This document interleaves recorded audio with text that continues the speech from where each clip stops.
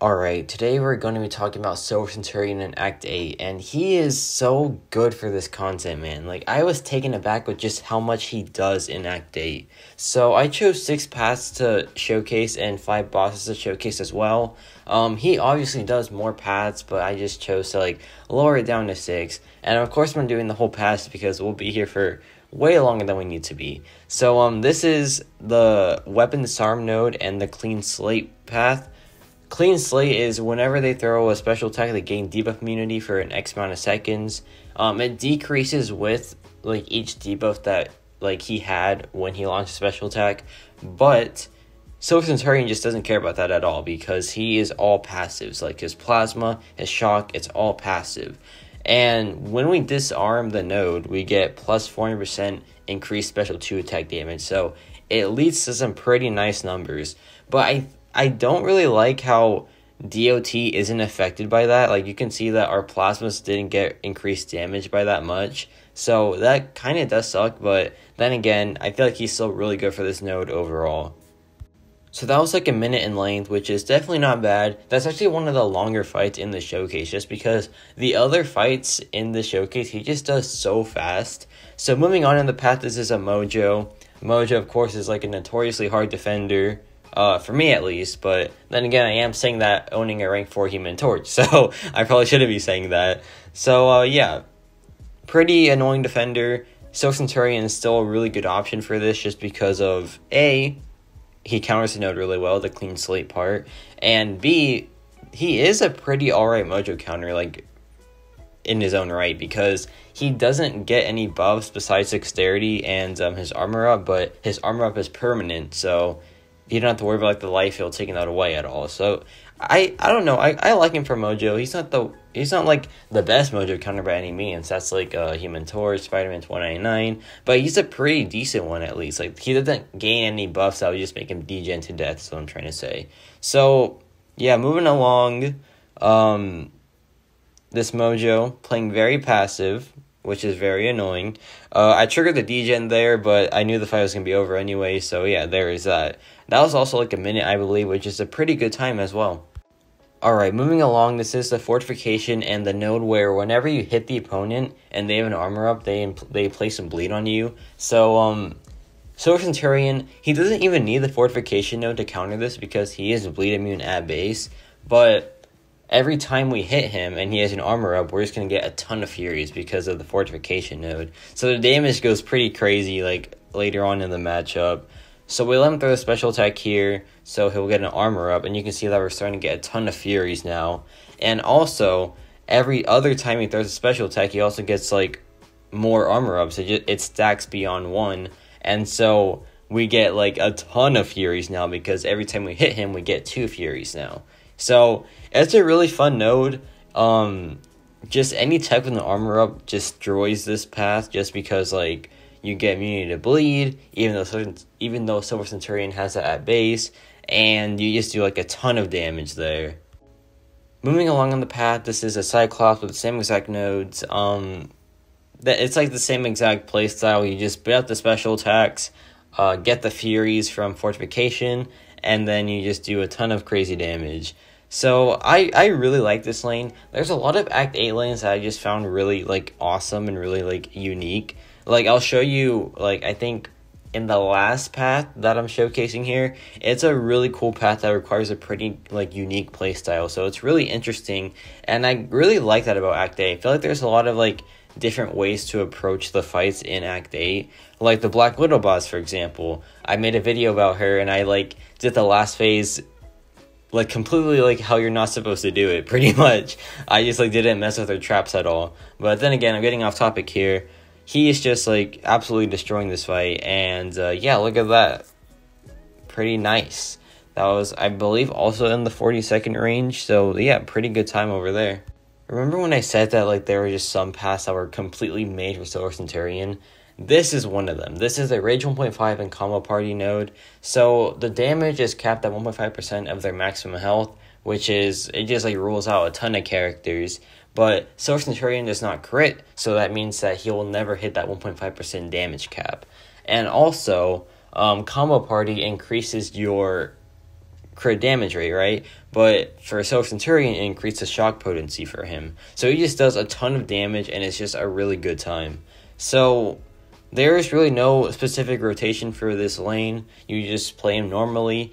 You will notice here that like there is a bit, I wouldn't say this is a bug, but it's just a really weird interaction. So we get off the plasmas, we have 8, right? So we should be doing a ton of damage, but the medium attack burst damage is also capped as well to their maximum health, to 1.5% of their maximum health. That, I don't know if that's like intended, because like it is a red number, so it should bypass that. But I don't know. I you know, like, who knows? They could have changed it just for like this Act 8 lane. But yeah, that was like a super fast fight. Like that fight was insanely fast. And now this is a Shang-Chi in the same path. Same rotation. What I noticed here is that they really like place characters that are so easy to like stay close to with their special attacks. Like Wolverine, he just does like a quick lunge forward and they can just like immediately go in. Shang-Chi's the same exact thing. So like these fights were pretty much made for Silver Centurion in my opinion, because like you literally are so close to them for the whole fight, so you're like always locked on to them. And then it just makes for like a really easy time for him to keep up his debuffs, to drop the SB2 and do some massive damage. It's just a really good time for him. And I feel like he is the best counter for this path. Like, out of all the characters in the game, I feel like he is the best for this path. So, yeah. He's making quick work of the Shang-Chi as well. Just incredible performance from him so far, in my opinion. So moving along, this is the Aspect of War, Immovable Object, and Parry Vulnerability lane. So basically, Aspect of War is annoying, right? He has a slow debuff, so that's great. Parry Vulnerability really increases his damage output as well, like of the shocks and the plasma. And yeah, he's just super good for this lane, you know? Like, he has one of the easiest slow accesses out there. The special attacks of the opponents are like really easy to stay close to, so like he is just really well made for this path as a whole. So we get off our debuffs. We can counter his SP1 with the heavy attack right there. Like, that's perfect. Like, that was like actually really clean. Dang, I didn't even realize. But yeah, it's just a really good path for Silver Centurion as a whole. I think we go to the SB2 now to try to finish him off. And yeah, we just drop it right here. Nice damage, and then a massive burst at the end. He is insane for this path, in my opinion. I like how they added the immovable object node, so you can like parry after the Aspect of War has like run its course. But like he finishes the fight before that even happens. So yeah, that's just pretty cool. It just goes to show that Silver Centurion has some pretty amazing damage. I think it's quite underrated just how strong his damage is. Like, yes, it does take a bit of ramp going to the SB2 and all that, but it's really reliable, and it just leads to a ton of burst damage that can like bypass a ton of nodes. So yeah, in my opinion, such a criminally underrated character, man. Like, it's insane how underrated he is. So we get the SB2. Now we just need to do the double mediums. Actually, we go for the slow first because she has a special tech ready. So yeah, I like playing around with the slow debuff because like it does require a bit of a different playstyle. Like, you have to you don't have to stop your rotation, but you have to like make sure that you can apply the slow every so often, or else like you'll just get wrecked by Unstoppable. But yeah, really smooth fight there. That was about like 50 seconds, I believe, as well. Alright, moving along, this is the Scrap Wars and Dress Code node. This path really feels like, I don't know. I feel like techs work for it, but you have to play really like well. Well, you don't have to play well, but you just need to understand, like, sometimes you'll lose your armor up, and you just need to not freak out when that happens. Like, it happens in this matchup, and I'll show you what I did so you can, like, whenever you want to do this path for yourself, you'll know, like, what to do whenever you lose your armor up buff, and they go unblockable. So, I dropped the SP2 here. Usual, like, rotation for Silver Centurion, because, like, not much changes about his rotation. It's just that, like, sometimes they will go unblockable. Like, right here, he's going to go unblockable, right? So I just need to, like, make sure he doesn't throw the SP1 while he's unblockable, or else I'll just get, like, wrecked. But, so yeah, I kind of waited out a bit. I just slow my combo a little bit, so like the armor up will come right before I throw CSP1, and yeah, now we have it back, and things are just going back to normal. So yeah, it takes a bit of like, you have to like kind of be aware, I guess, like if your armor up's gonna fall off or not, and then you have to like play around that. So I don't know. This path is obviously made for Cosmics, right? But if you don't have like a really strong Cosmic, you can use a Tech Champion as well. And of course, I'm gonna pick Silver Centurion for my Tech Champion. So yeah, really smooth fight though. There wasn't really much struggle besides like him going unblockable for a split second. But yeah. Really straightforward fight. Well, that's a lie. It's not straightforward. A really complex fight, but a fight that Silver Centurion can definitely do. So now this is the Havoc in the path. This Havoc kind of caused me a bit of trouble, just because, you know, he plays really passive when he has his SP2. He just, like, never wants to throw it, so that can always cause some issues. But, like, I said over there in the Punisher 29 fight that it's okay to lose your armor up. Yeah, that's not the case for this fight at all, because you're just doing a ton of energy damage to Havoc at all times, and if you lose the armor up for even a second, you're just gonna get detonated to death. So like, you cannot lose your armor up in this matchup. You have to play really aggressive. You have to make sure that he always throws a special attack. And I messed up in the beginning because I threw my SP2 not knowing that I wasn't locked on. So I missed out on a lot of damage potential, and now I have to like start the rotation over. So it's really frustrating. Like right there, it was really close on like losing my armor up as well, and that would have just like KO'd me straight away because I had a ton of shocks on him. So like, you have to play really, really aggressive here. You have to make sure that like he'll always throw a special attack.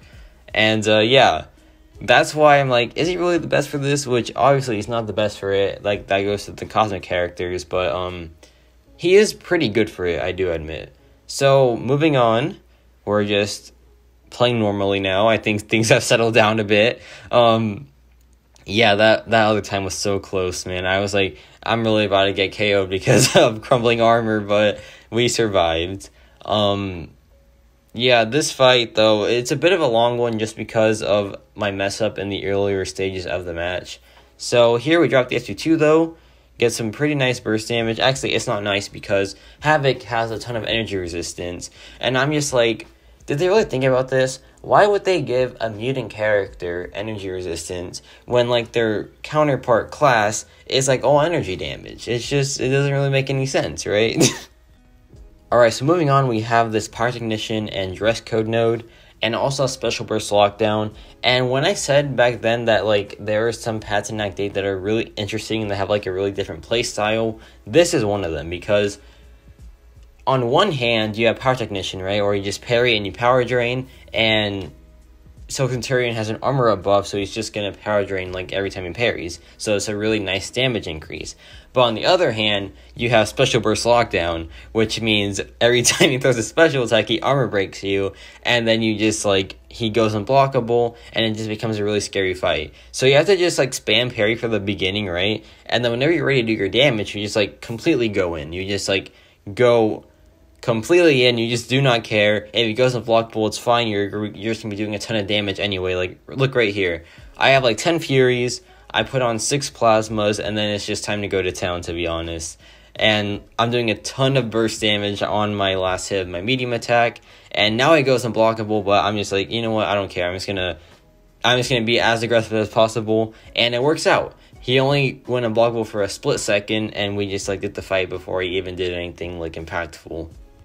But to be honest, I feel like there are better counters for this path. I would say like a tech character that has multiple armor up buffs is probably the best option just because they can afford to lose an armor up. Silver Centurion cannot, so that's why I have to play really weirdly. But yeah, if you play around it, he is really good for this lane just because his shocks get supercharged, his plasmas get supercharged, and it just like leads to a ton of damage. So yeah.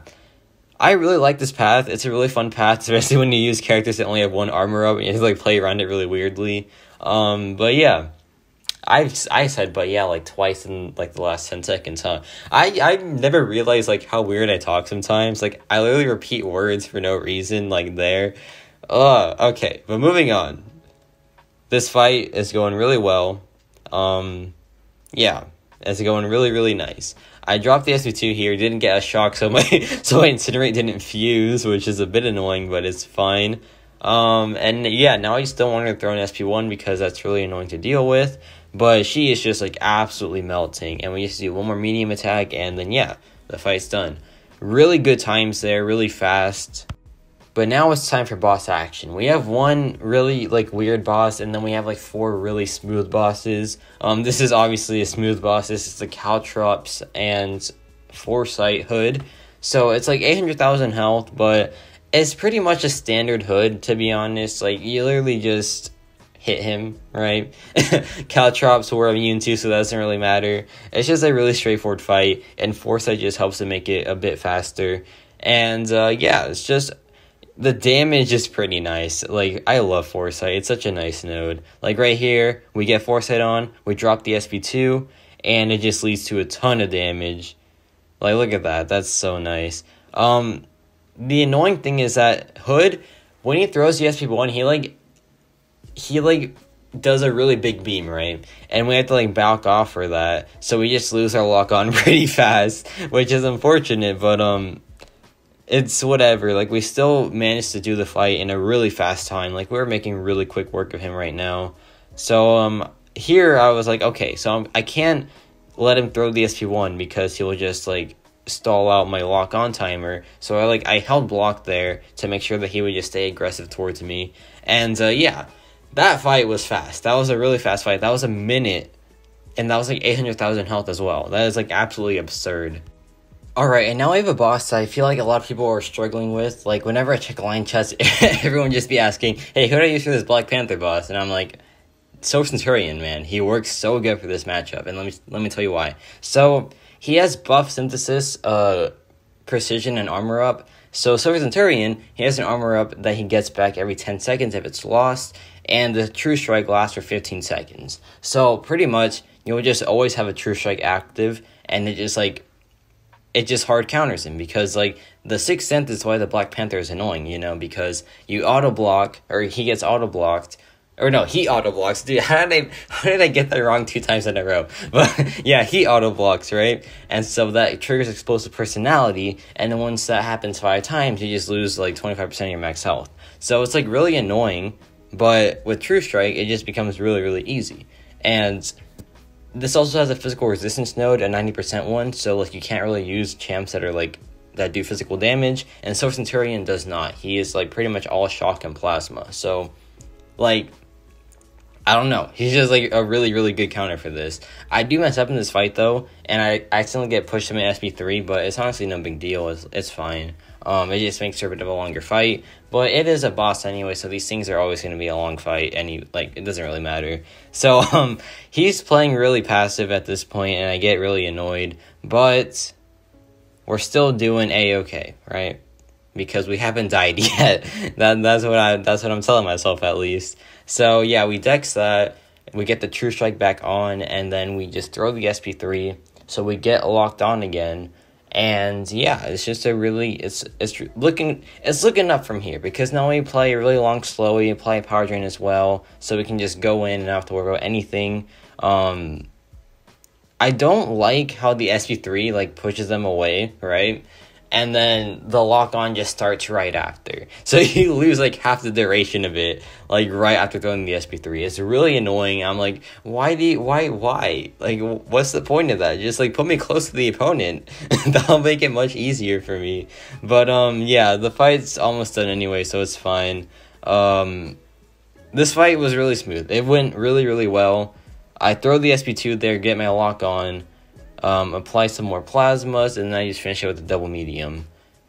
So yeah, a bit of a longer fight, but definitely one of the best counters for it, to be honest, because the True Strike is just so good for it. Okay, now this boss is just so smooth. This is such a good CENTURION matchup. So this Mr. Sinister has Arc Overload and Vigorous Assault, but what's funny is that he is really aggressive with his heavy attack. So you saw right there, I like baited one hit and then he just threw the heavy immediately. So like the unblockable doesn't even matter, to be honest, because he just throws a heavy attack so often.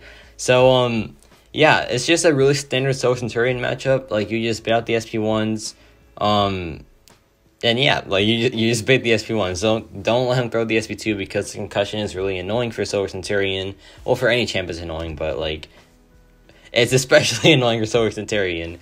So yeah, now he's unblockable, but it's fine. You can just bait out his medium attack and then go back in right after.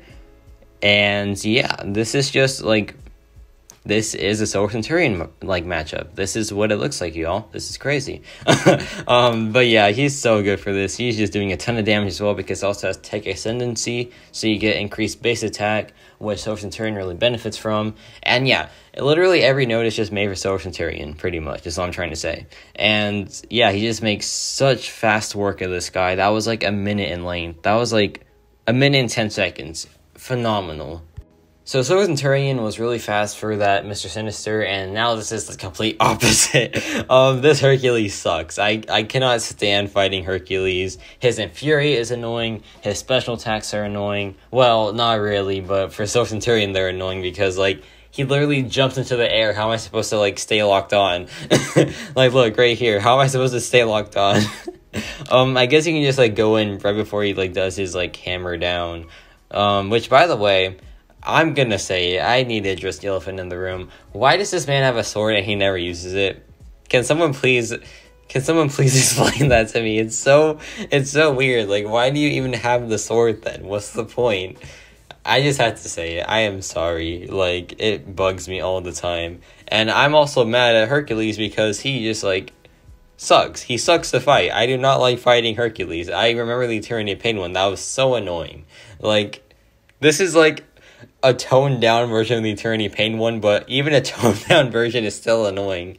But yeah, I chose Silver Centurion for this because there is a node where every time you crit, he goes unblockable. So this isn't even the worst of it. It gets even worse if you have a champ that crits. But Silver Centurion does not crit, so we never worry about the unblockable. So it's just, there's one of the annoying nodes out of the way, now I have to just worry about the other two of them.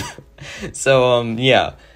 This is a really long fight, if you couldn't tell already, because I'm just trying to find ways to commentate over it, because it's a really, really long fight. It's because of the Infuriate, man. Like, why did they do that? I know it's good for him on attack, but you can just not make it a thing that's on defense, because, like, everything else that Hercules has is really straightforward. It's just the Infuriate okay, you know what? It works. The debuff works because it infuriates me already. Like I hate that debuff so much. But yeah, I managed to talk through like 2 minutes of this, so yay me. I'm doing well as a commentator. Except for the fact that I can't talk. But yeah. I finally get a medium attack with the lock on. Like, I didn't get one the whole entire matchup. And the damage is disappointing because we have class disadvantage. So, yeah, everything is just, like, going south, man. I do not like this at all. But you know what? It's fine. It's fine. Oh, no, it's not fine. I take it. I forgot about that. I took a hit. Okay, things are not going well, y'all, but it's fine. We'll survive. Well, we do survive, or else I wouldn't have posted this. But yeah, we're almost done. We're powering through. Now he's immortal, so we just need to bait that out. I'm just not gonna touch him. I'm like, no, I'm not dealing with this guy anymore. I'm so over it. This was like a 3-minute fight, man. But you know what? I'll stand by it. Silver Centurion is a good option for this guy because he doesn't crit, and that takes away a really annoying part of the node. So that was a 3-minute fight. So here's a fight that's not 3 minutes long. This is the Riot, and it's a new node. I forgot the name of it, but like it's pretty much energy adoption, but without the energy part. It's just like it's called biotic something, but it has poison, it has a rupture. I imagine it's gonna have bleed soon as well. And yeah, it's not too bad because it might be bugged in the sense that it just doesn't stack. Like, it's not stacking there, and I'm like, okay. So pretty much anyone works for this guy, to be honest. But this also has shock vulnerability, so I was like, that's why I use Silver Centurion for it, because like Silver Centurion has shocks, right? So I'm just like, okay, well, we should be doing some pretty nice damage, and we do some pretty nice damage, in fact. So yeah, this is just a really good Silver Centurion fight. He just has a lot of shocks, and that's what you want for this, or else it's going to be a bit longer than usual. Then again, it's not even that long of a matchup just because this dude is really, really straightforward. You literally just hit into him. Like, I can understand the right note on a character that, like, has really annoying special attack to dodge, but this is a Diablo, man. He literally just, like, he does a lunge forward, then he, like, goes back. Like, that's not really hard to avoid while he's unblockable. Like, he does, look, a little punch, then he goes back, and then, yeah, it's really straightforward. But yeah, we're powering through, and we're doing pretty good so far. I totally missed that. I don't know his heavy range that well, I guess, but well, you know what? It's fine, because look at this. We dropped the SP1, and then, yeah. And that concludes the Silver Centurion Act 8 showcase. So let me know your thoughts on a lot of things. Let me know your thoughts on Act 8 as a whole. Let me know your thoughts on Silver Centurion. But I will get mad if you say that he sucks, because that's just how I am, and he does not suck. So thank you for watching, and yeah, that's going to be it for me.